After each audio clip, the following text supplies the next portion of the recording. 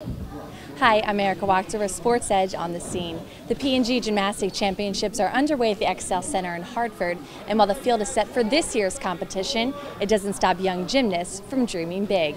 This week's Buffalo Wild Wings Team Spotlight, we take you to Gymnastics Revolution in Danbury. The competition team knows what it means to work hard. The elite athletes are in the midst of training camp sessions, and it's all about improving flips, spins, and balance.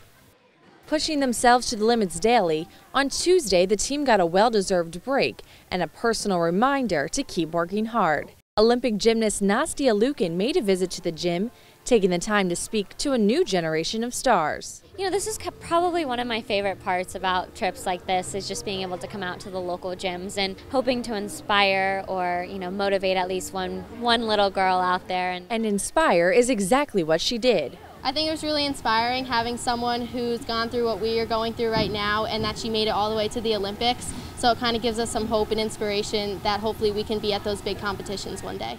Lukin, in town with USA Gymnastics, signed autographs and talked to the gymnasts about what it takes to reach their goals. And they listened, setting the bar high and sharing their dreams with me. I wanted to be an Olympic gold medalist. I want to get a scholarship to college and stuff. I've always wanted to be in the Olympics. I'm really hoping to get a scholarship to college one day, because that's like my biggest dream ever. And they're all possible. Lukin knows best. Dreams definitely can come true, and don't ever be afraid to set those dreams too big. Never give up. It's all about determining that goal and going after it with, every single bone in your body. For SportzEdge, I'm Erika Wachter.